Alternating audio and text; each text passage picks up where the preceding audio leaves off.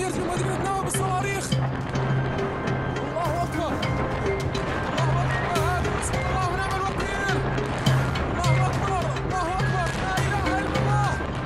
Syrian conflict has now raged for more than 3 years. Much of the suffering has been caused by explosive weapons like rockets and aerial bombs.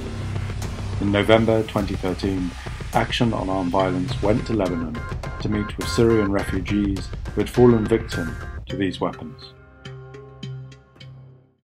كنت أداوم بالمدرسة عادي، نحاول أدرس تطلع الأولوية. إيه.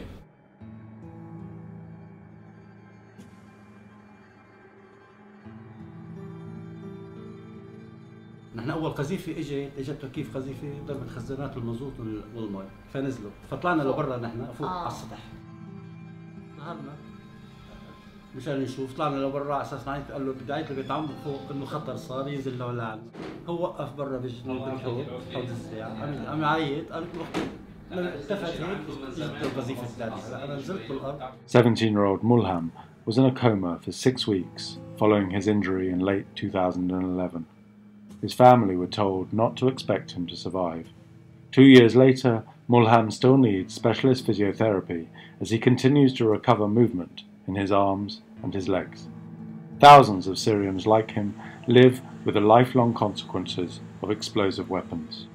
نسمع هيك بس الطيارة وقت تضرب نسمع طق تزت الصاروخ طق اكبر وقت ينفجر يعني هدول ايدينا فيني صار ايدينا تشر دم من ضغط الصوت. I'm Janine DiGiovanni. I'm the Middle East editor of Newsweek. I'm reporting the Syrian war.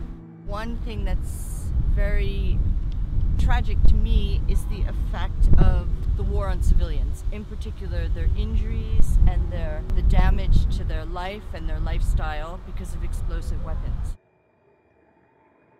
The other effect of it is the psychological damage, of course, that constant shelling, mortars, rockets, cluster bombs has on their psyche and also on the destruction of society, because ultimately it terrorizes a population as well as just shredding it from the inside out, so that every institution in Syria has been dismantled. Healthcare, education, civil society, so that you see really people that are very desperate.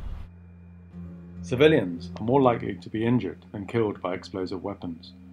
The physical and psychological harm caused by these weapons often has a lifelong impact. Many people lose limbs, their vision or hearing, or like Mulham have shell fragments still embedded in their bodies. And crucially, so many are scarred not only physically, but emotionally too. The public healthcare system in Lebanon cannot cope with the medical needs of over 1 million refugees now in the country. Doctors describe horrific injuries and how difficult they are to treat. These are injuries that can require multiple operations and costly physical therapy over many months. The medical staff in Lebanon are in many cases overwhelmed and reaching crisis point. They are not only treating the wounded who cross the border, but those with chronic health needs who have also been driven from their homes in Syria by shelling and airstrikes. The bombs still fall in the streets of Syria. Explosive weapons have killed more civilians during the conflict than any other weapon type. But there are thousands more who are the victims of these weapons, who have had their lives torn apart by a bomb that fell on their home, or by the steady mortar fire that made it too perilous to stay behind. Syrians in Lebanon are still feeling the shockwaves of explosive violence, and for many, those shockwaves will echo for a lifetime.